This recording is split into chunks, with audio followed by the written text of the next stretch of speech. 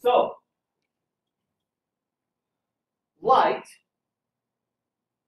or any form of radiation, remember, acts in two ways. It acts as bundles of energy, which we call photons, but then when it travels in the form of the wave, right? So imagine if you, I forgot to bring my lamp in here. I meant to put a lamp here on the desk. So imagine I put a lamp here, a desk lamp on the desk, and I turn it on. And as soon as I turn it on, the light from that lamp begins to radiate outwards, right? So it begins to spread out and fill the room. Now it does it really quickly, right?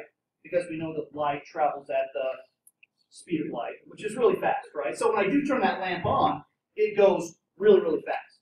But as it travels out, so we turn the lamp on, and let's say that light is traveling across the room. As that energy travels across the room, it travels in the form of a wave. Now, this is a very exaggerated example, but it does travel in the form of a wave, not unlike the water in the ocean traveling in the form of a wave. All radiation does that. It doesn't matter if it's infrared radiation or ultraviolet radiation. All radiation travels in the form of a wave, right? It's up and down. All radiation does that, right? Now, there are lots of different types of radiation, which we named. Here is an example of a spectrum. When we talk about the spectrum of radiation, we talk about all the different types of radiation. And we named all of them, right? We named that there's cosmic radiation, gamma radiation, X-ray radiation. As we move up, we have ultraviolet, visible light, infrared, and then we move up into the broadcast region, the radio waves. That's the spectrum, all the different types of radiation. Okay? Now, if we look at this spectrum, notice that visible light, how much of an area of that whole spectrum does visible light take up? Just a teeny tiny amount. Right? Just a teeny tiny amount. Right? And again, visible light is the only kind of radiation we can actually see. Now, lots of this radiation could be extremely harmful to us, by the way. Ultraviolet, gamma, X-ray, cosmic radiation can kill us, right? We know ultraviolet can. Right? We're constantly hearing cautions to, if you go outside in the sun, you're supposed to do what? Put on sunscreen, wear a hat, right? Because if you don't, if you're exposed to too much ultraviolet, you're going to get what? Skin cancer, exactly right. You get darker. You do get darker. That's true. All people do get darker, right? That's because there's melanin pigment in our skin that when it's exposed to ultraviolet, it does darken. That happens to all of us, exactly right.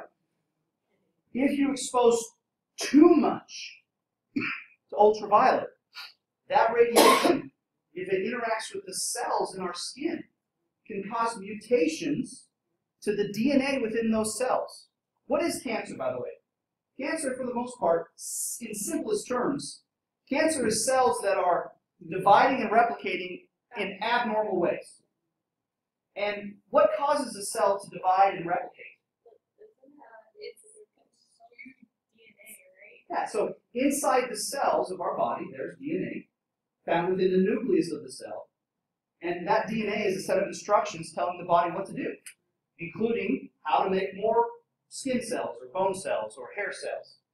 Well, if the instructions on how to make more whatever get screwed up, what ends up happening is you have some cells that just start running rampant. That's what cancer is. So if you have a cell where the DNA becomes mutated or changed, sometimes that mutation can cause it to just run amok. When you're exposed to certain types of radiation, that radiation could possibly mutate the DNA within that cell, causing that cancer. So if you're exposing your skin to lots of UV radiation, it can cause mutations in the DNA of the cells, which can then cause skin cancer. Right? Okay. What is the main difference between one type of radiation, visible light, which we can see, and some of these other types of radiation? What is the main difference between these types of radiation? And we said all radiation kind of looks and behaves the same way, right? Remember our desk lamp example? Turn the lamp on, it produces radiation. That radiation travels in the form of a wave. If I had a lamp that was not a visible light lamp, let's say I had a gamma radiation lamp, and I turned it on, The radiation would do the same thing. It would radiate outwards, and it would travel across the room in the form of the wave. So what's the difference between visible light and gamma radiation?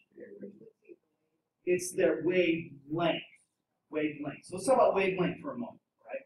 Wavelength is, remember, if the wave is traveling across the room, wavelength would be a measurement of the distance from the top of one peak to the top of the next peak. That distance would be wavelength. So wavelength is the distance between each wave. So far, so good? Mm-hmm. Are some radiations stronger than others? More energetic. And I'm going to talk about that in a second, Dale. That's a good question. I promise I'm going to answer that for you. All radiation does this. All radiation travels in the form of a wave. The only difference between one type of radiation and another type of radiation is wavelength. Visible light, if we were to measure the distance between each wave, that wavelength, is between about 400 nanometers and about 750 nanometers. The distance. We were measuring it. Yeah, so 750 nanometers on the long end. On the short end, around 400 nanometers. So if I were using a ruler, and by the way, the waves are so teeny tiny, I could use a ruler like this. But if I had a ruler small enough to measure them, the shortest visible light wavelengths, which make up the color blue, are around 400 nanometers. The longest visible light wavelengths, which are the color red, are around 700, 720 nanometers. Nano is a metric prefix. It means a fraction of a meter, and I'll talk more about it in a little bit. What's the number? Is it like 400 times 10? Okay, so, well, I'm going to hold it off for just 1 second. Dale, I promise I'm going to come back to it, okay? Let me finish this thought, and then I'm going to come back to the metric prefixes, because we do need to have that conversation. So, visible light, the wavelengths, the distance between each wave, is somewhere between either 400 nanometers or, on the long end, 700 nanometers. So far, so good? What about gamma radiation? That's really harmful radiation, and there's a reason for it. The reason gamma radiation is so harmful is if you were to measure, remember, all radiation travels in the form of a wave. Gamma radiation, let's imagine visible light, let's say it's like this, kind of meandering. Gamma radiation would be like what? Up, down, up, down, up, down, up, down, up, down, up, down, up, down. It's very, very short. The distance between each wave is very, very short. It's very short wavelength, which also makes it very high energy.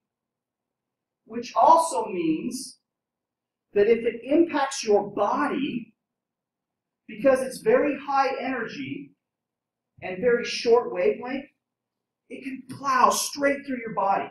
Think about it like an energy bullet that just slams through your body, doing damage as it goes through.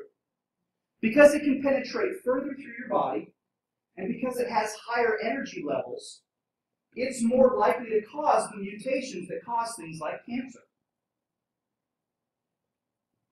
That's why even small amounts of gamma radiation can be very harmful. But it's also why, as we mentioned earlier, gamma radiation can be used to treat cancer, because if we zap cancer tumors with gamma radiation, that very high energy radiation will actually kill the tumor. We have to keep it very focused, though. So far, so good. Radiation that's not nearly as harmful is ones that are really, really long. What is the longest of the electromagnetic radiation waves? If we go back to that spectrum, remember what it was? It was the radio, yeah, the broadcast waves. Remember, so visible light's like this, right? And gamma radiation's up, down, up, down, up, down, up, down, up, down. Radio is long and very spread apart. which means it's very low energy. It also means that very long wavelength, and it's less likely to cause physical damage. So far, so good? It's less likely, but not impossible. Not impossible, exactly right. All radiation has the potential to cause damage. Again, it depends on energy level. So the higher the energy level, the lower the dosage necessary to cause harm. The lower the energy level, the much higher the concentration of dosage would need to be to cause harm. All right, now, let's go back to our spectrum of different types of radiation. All right. So to talk about a couple of these really quick, how to help drive home this concept.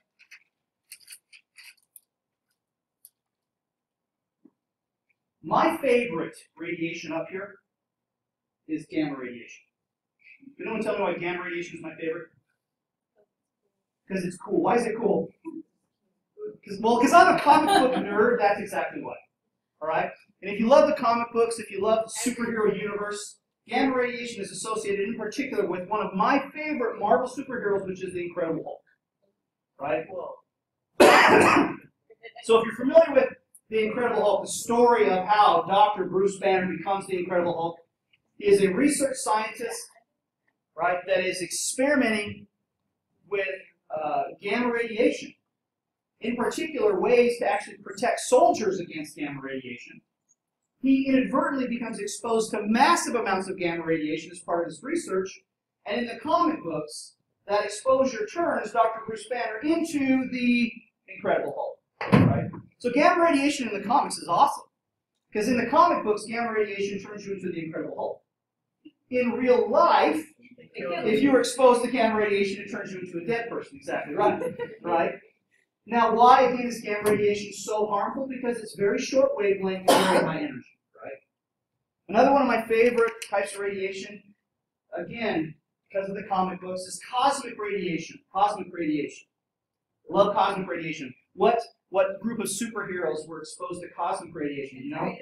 The Fantastic Four, exactly right. Another group of Marvel superheroes. By the way, I'm more of a Marvel guy than a DC guy. We'll talk about both. We will talk about both. I'll talk about Superman a little bit too. But the Fantastic Four, right? So Sue Storm, right?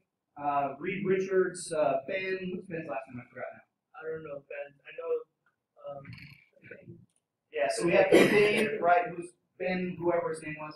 At any rate, if you know the background story of the Fantastic Four, these are four scientists. Which, by the way, the Fantastic Four are probably my favorite, simply because they are scientists that became superheroes, which is also why the Incredible Hulk is one of my favorites, because he was a scientist that became a superhero. By the way, that's why Marvel's cooler, in my opinion, than DC.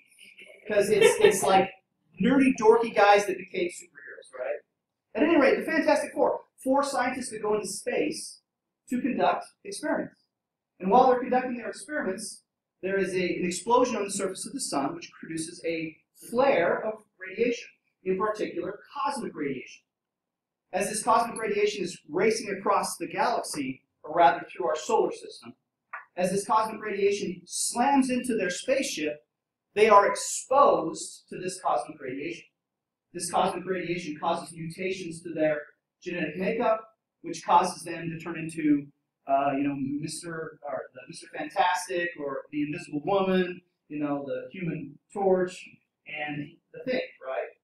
Again, in the comic books, cosmic radiation turns you into a superhero. In reality, cosmic radiation turns you into a dead person. Exactly right. Cosmic radiation, by the way, in terms of list here, it's listed on the bottom, but actually probably should be listed on the top because it's the most dangerous. Why is it the most dangerous? It's the one that's the shortest wavelength, and it has the highest energy level, which they can do some serious damage. And here's my question to you guys. Let's use some critical thinking skills for a moment. Space is full of cosmic radiation. The stars that make up our galaxy are constantly emitting cosmic radiation. Okay, so far so good? So space is full of cosmic radiation.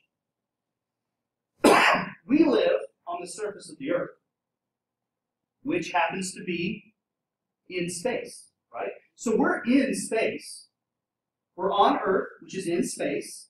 Space is full of cosmic radiation. Cosmic radiation, if we are exposed to it, will kill us. So my question to you is, if we are on Earth, and Earth is in space, and space is full of cosmic radiation, why are we not dead? Okay, so Joanna says that surrounding our Earth there is this magnetic field. We call it the magnetosphere, right? That's true. So the fact that we have a liquid molten core to our planet produces a magnetic sphere. We have poles, North Pole, South Pole. Now, what does that magnetic sphere provide for us, Joanna? What do you think?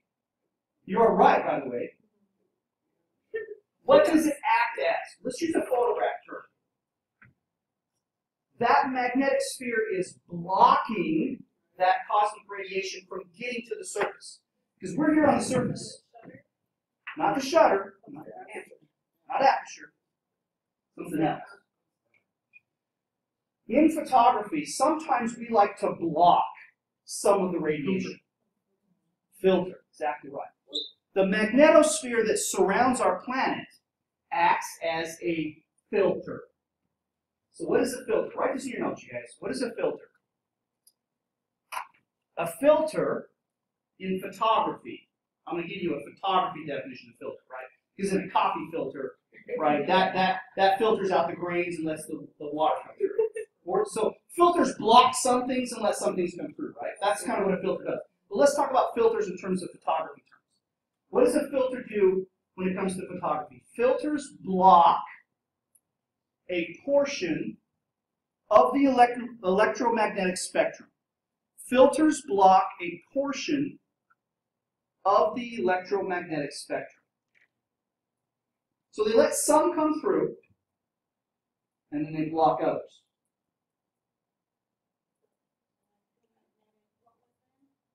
Filters block a portion of the electromagnetic spectrum. So they block some of the radiation, but they let others come through. So let's think about this magnetosphere.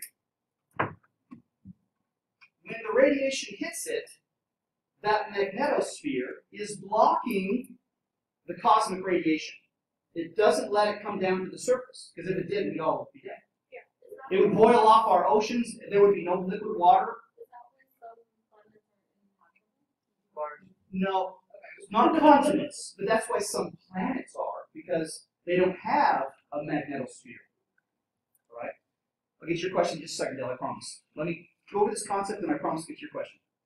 So what happens is this magnetosphere that surrounds our planet, it blocks some radiation, right? So it blocks the cosmic radiation. It also blocks the gamma radiation.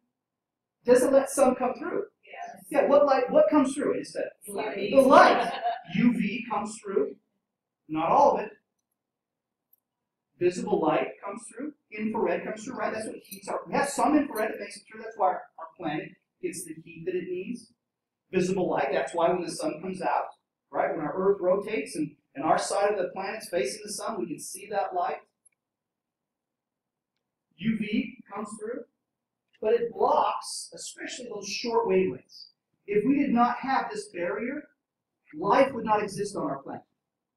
We have another barrier that surrounds our planet that also acts as a filter, the ozone layer. What does the ozone layer filter? Not heat. The ozone layer filters UV, ultraviolet.